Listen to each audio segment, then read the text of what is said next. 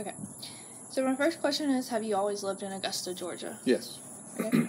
So, was it you were born and raised here? Born and raised in Augusta. So for me, it's the same. I was born and raised in Augusta. Just lived right across the street here. So for us, we live in a two-story, 5-bedroom house. Could you tell me what kind of house you live in? Live in a 1-story, 2,000 square foot home, 4 bedrooms, 2 baths. Okay.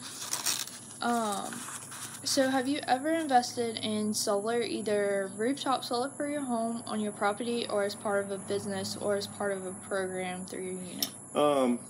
Part of my employer's a project with my employer, and it's really for lighting, Okay. Industrial lighting. So, do y'all have it in your home, or is it like you use it at work? The only thing we use in our home is for gardening lights, Okay. but nothing on our rooftop. Being you're a homeowner, correct? Mm-hmm. That's right. Being a homeowner, was the option for rooftop solar like ever a decision you thought about? Or? Yeah. Just looking at some of the sustainability projects that my previous employer I was involved with. One of the things we look at is rate of return, and usually for it to pay out for us to invest a certain amount of money, we had to get a rate of return within 3 to 5 years.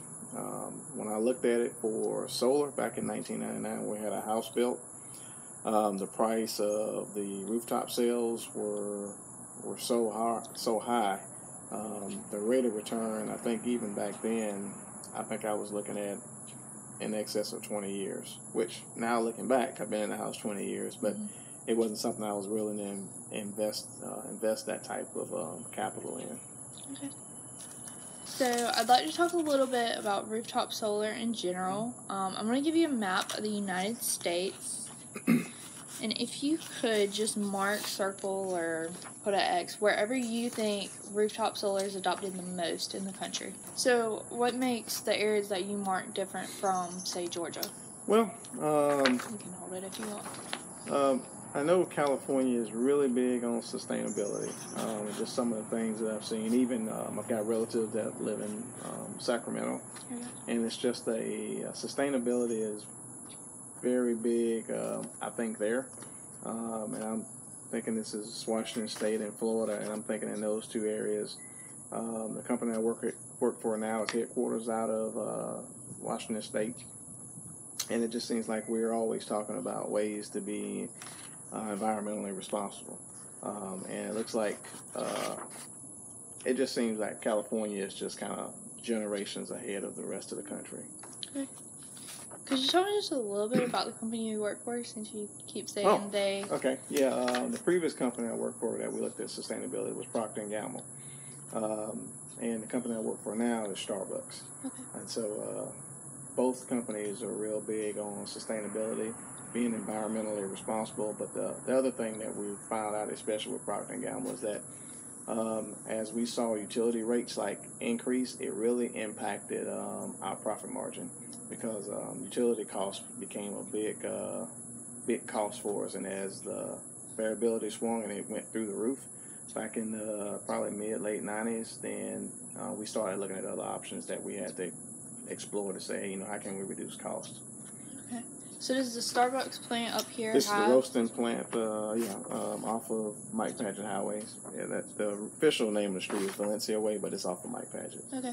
Yeah. Do they have solar out there, or do you know? We have some solar panels and lighting, okay. Outside lighting. Not a lot of it, but there is talk of one way to reduce costs for installing, instead of running conduit and wire. Let's look at, what would it cost to install solar panels for exterior lighting to get a little bit more light around the place, especially at night. Okay.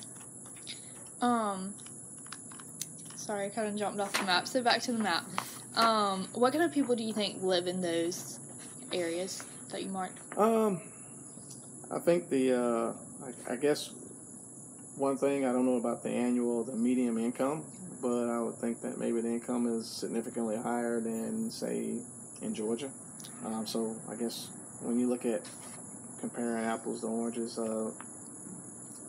they might be able to afford the initial investment versus folks from other states. That's just, one of the things that I'm thinking about. And I think the thought about the concept of sustainability is extremely huge and probably more prevalent in those states than, say, Georgia. I know we talk about it a lot in the state and different companies. I come from an industrial background, but it just seems like it's almost like breathing in other states. So you don't even think about it, you just do it.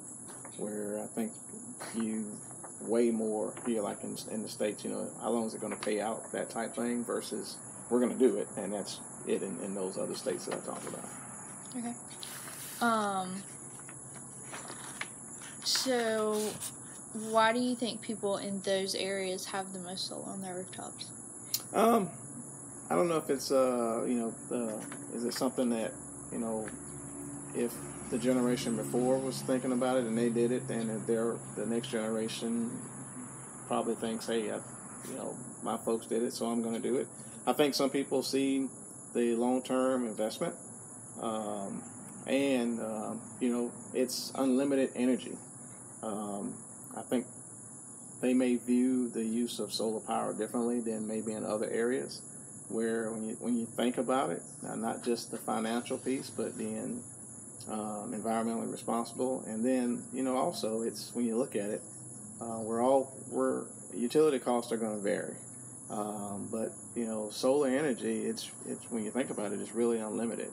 If you kind of think about the cost, if you take the cost part out of it, why not do it? So I think that concept, or that perspective, folks in those areas probably think a little differently about it, say in the Southeast. But I think folks are trying to turn the ship around as far as their initial view, it being just expensive, but more of, what am I going to get out of it for the generations to come, setting them up for success. Okay. So we're going to do the same thing again, but with a map of Georgia this time. Mm-hmm. So I'll take that one from you and just circle wherever you think. I'm thinking these two. Okay. Yeah. So what makes those two different from Augusta? Well, I think for one, Atlanta, I think the median income is a lot higher. I think there's a lot of industry in the area. So with a lot of industry, I think you have to look at alternative means of energy, and solar would be probably a viable option. Savannah is near the ports, so again, a pretty significant industry that is going to have to be sustained. Probably uses a large amount of energy. You've got the river there, so that's one source of energy. But when you couple that with solar energy, it probably maybe makes the rate of investment or rate of return probably a bit more attractive. That's just, I don't have any data to substantiate that, but that's just kind of what my initial thought was. Okay. So what kind of people do you think live in those communities? I'm thinking in Atlanta, you've got a lot of business owners. There's a lot of business that comes through Atlanta. When you think about the airport, that probably be a huge way to lower utility costs using solar energy. And then in Savannah, probably have a lot of agriculture there, but then you also have the shipping lanes and just ways that you could benefit from when you've got business that can support that. I think it's probably more likely to be thought about versus maybe some other areas that I didn't mention. Okay. So why do you think people in Atlanta and Savannah have the most solar on their rooftops? Maybe a very, in probably both areas. I would say it's very diverse population. So I always think that diversity kind of widens your viewpoint. You have a collective, accumulative thoughts of viewpoints of not just one or two or three different demographics. I know both Savannah and Atlanta, I kind of think of it as a big melting pot culturally. And so with different cultures, different backgrounds, you're gonna get different thoughts. And I always say the beauty of diversity is that you have a multitude of different outlooks and more than one way to look at things. So that's kind of what I think.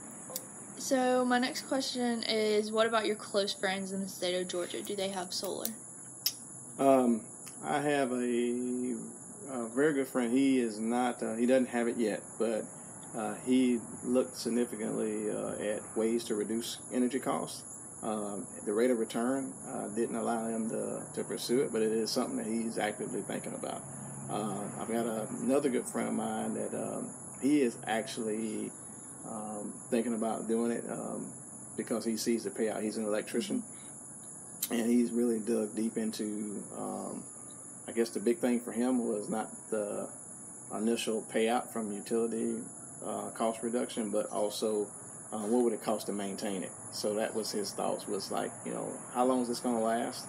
What am I going to have to, do to maintain it? How much is it going to cost? Because that all adds into, that's going to, the more you have to maintain it, the more it's going to take away from your savings. So he's kind of sold on it. It's the right thing to do from an environmental standpoint and from a cost-effective standpoint. So he's sold. He just hasn't. He's building a home, and he's talking about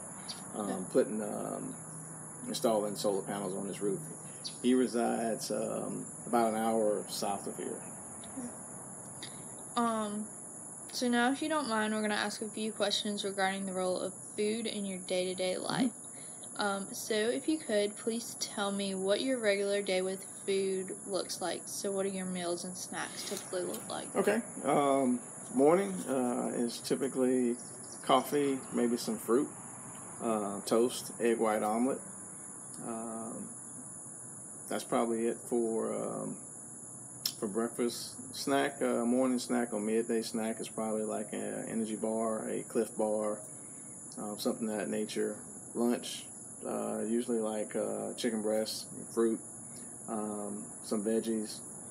Dinner is hopefully a little lighter. I try to eat my most in the beginning of the day and work my way as the day progresses. I eat a smaller meal. So usually a vegetarian shake or something lean, chicken breast, low carb. Maybe, and for a night snack, maybe a vegetable or fruit smoothie, something like that. Okay. So for me, I'm at home most of the day during the summertime, so I'll just grab something quick out of the kitchen to cook or out of the pantry, and then at night we'll normally either go out to eat or cook a big meal at home. So could you tell me what your go-to meal is and why? My go-to meal is probably more of a vegetable-based, plant-based diet. Try to be as less processed as I possibly can. And the reason for that is I think eating from the earth versus something that is you put in a microwave that's got a lot of preservatives in it. That's something I try to stay away from.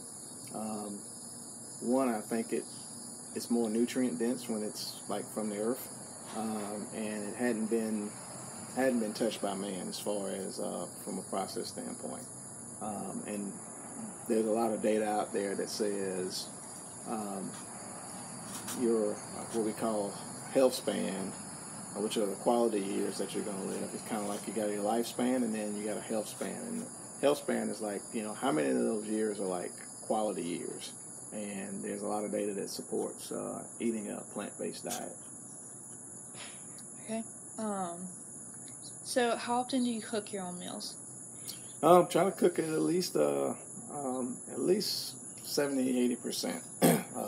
The weekends, I will admit, we splurge. We'll go out more just from the standpoint quality of life. We want to get out of the house, and so we're probably more apt to eat out. But we also look at restaurants, say like Farmhouse here in Augusta, for alcohol hollow, even though it's a little bit more expensive on the pricey side. One of the things that we've seen is that the food tastes different because I think they're really passionate and put a lot of work into finding resources locally, and they really look at it's not like say a chicken or pork that has a lot of hormones in them. They get them from very environment sustainable farms, and I can tell the difference in the food, and my body feels different when I eat from those places. So that's what we try to do. Try to stay away from the fast food restaurants, because I think there's just a ton of things that aren't really healthy for you. Do you know if I know Farmhouse and Frog Hollow are owned by the same people? Yeah. Do they have their own farm that they get it from? Do you know? Well, I know there's a teacher that teaches at Cross Creek that he grows the mushrooms. Okay. And they have certain farms that they get them from now. Another restaurant, I think it's called Manuel's Bread Cafe. They do have a small, very small farm, and they get some of their products from. I think for their eggs, they have chickens they have, and then I think the milk from the goats they use for the cheese. Yeah. There, so that's another place that I frequent a lot. The prices are a lot more. It's higher on average for the same thing. It's a franchise, but there's definitely a difference in the quality of the food. Okay. So are you the only person in your house that makes the decision about the food purchases for your household? No.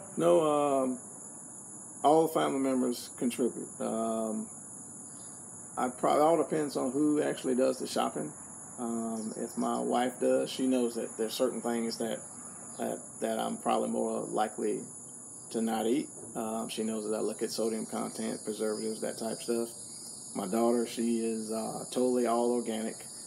She's going to spend a significantly more money on the same type food that, say, my wife would, because she's looking for certain things. She's more apt to shop at it's not a Whole Foods, it's the Fresh Market. I think is the only one around town. There's another one further out west, but she typically shops at those places, or at the city market where everything's locally grown. So how often do you purchase food for your household? Probably twice a week on average. Okay. So if you could paint this picture for me, let's say you're taking a trip to purchase food. What does that look like? That looks like I'll try to purchase in bulk. I'm buying bulk. Cost per unit size is significantly lower, and since I'm going to eat as much of it as that'll stay fresh, then I'm probably going to try to buy in bulk. Energy bars that have a lot of organic material, organic ingredients, like Cliff Bar, and there's another breakfast bar that I'll purchase. A lot of fruit, say organic grapes, strawberries, kiwi, some honeydew melon, some kale for my smoothies, some spinach, egg white from I guess chickens that don't use hormones in their feeding process, and then some wheat bread. Try to get the lowest carb that I can. Not a lot of sugars, not a lot of additives to it, not a lot of preservatives, and then water with. We're trying something new with trying to not totally do away with soda, but very little soda. Almost non-sugar based type drinks, if we can help it. So that's typically what a day, an evening at Costco, because they are kind of they come across as being responsible when it comes to the type food that they offer their consumers. They may have skinless chicken breasts, and then they'll have skinless chicken breasts that are organic. So I like to have that choice. When my budget allows, then I'll probably opt for the organic. When it doesn't, I'll probably get the low hormone or no hormone based, just regular chicken breast. Okay. So when it comes to feeding your family and yourself, what are some challenges you might face? For example, my family, we have picky eaters, so it's limited on what we'll eat? Probably the biggest thing is try to reduce waste. That's probably a big ongoing thing right now. And so nothing is probably makes all of us kind of cringe, maybe except for my son, is throwing away food because we didn't eat it. And then trying to get everyone on the same page as far as, why are we eating like this? We don't force our eating habits on each other, but we will try different things. Hey, let's try grouper, let's try flounder baked instead of fried. And so that's been a huge winner for us.